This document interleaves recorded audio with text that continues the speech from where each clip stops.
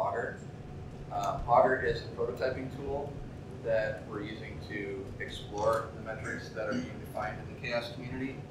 There are a couple ways that you can use it. First is we're integrated with both Facade, and we use Percival and another Grimoire library on the back end, in addition to CHAOSStorrent data and the GitHub API.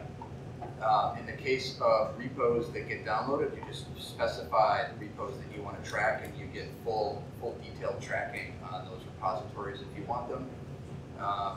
We also are maintaining a status of which metrics are implemented by category in our tool, and we can add other tools to this as well. The visualization part, so there's a front end and a back end. The visualization lets you see, for example, here are growth, maturity, and decline metrics, and where data is missing, for example, in code reviews.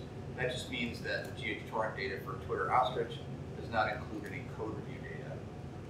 And if I go over here, I look at another project, Rails, you can see that data, that project does include code review data.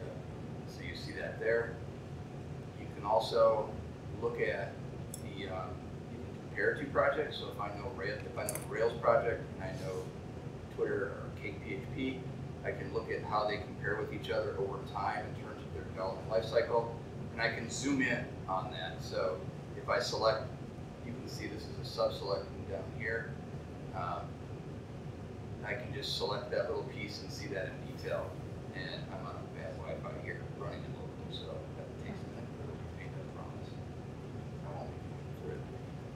We also include both the API documentation as a link, so you can get the API docs right on the actual site, and you can get also the Python docs. So we have and then here's an example of an endpoint. So if you want to just put, so if I'm reading the API docs, you can see these things, and you can actually just put that on the end and get back this stream of JSON. So if you want to be really geeky about it, do that.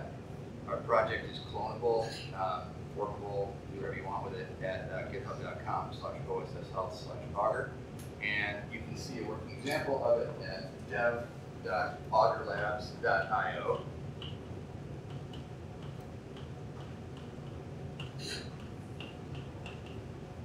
We are not affiliated with the software company that's doing blockchain contracts that include taking contracts on people's lives. That's not us.